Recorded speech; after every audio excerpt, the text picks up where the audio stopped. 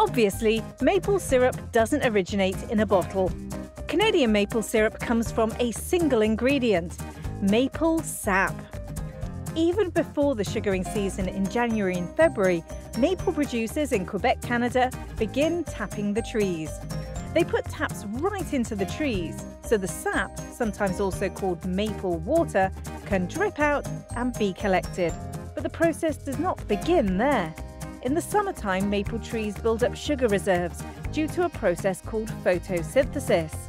The next spring, the sugary sap rises to the top of the tree. This is called flow, and it only happens if the temperature alternates between freezing, between -10 and 0 Celsius, and thawing, between 0 and +10 Celsius. Traditionally, the harvest of sap was done by hanging pails on the trees. When the pails got full, they were emptied into a larger container, such as a barrel. This was taken to the sugar shack, across the snow on a sled pulled by horses, oxen, tractors, or snowmobiles. Today, the pails and barrels have been replaced by a tubing system. This connects all the trees and takes the sap directly to the sugar shack.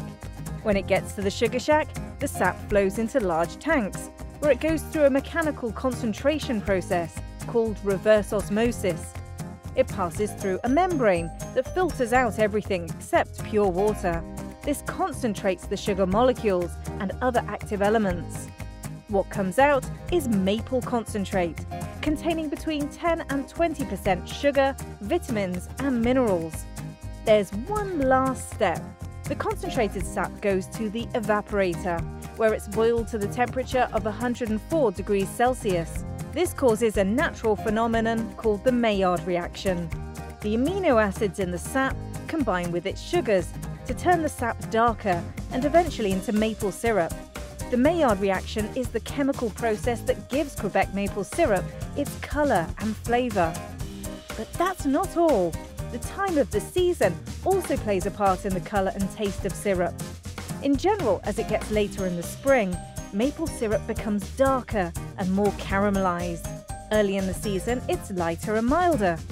There are 4 classes of maple syrup: golden with a delicate taste, amber with a rich taste, dark with a robust taste, and very dark with a strong taste. Did you understand all that? Can you remember all the steps it takes to make the maple syrup you have at home?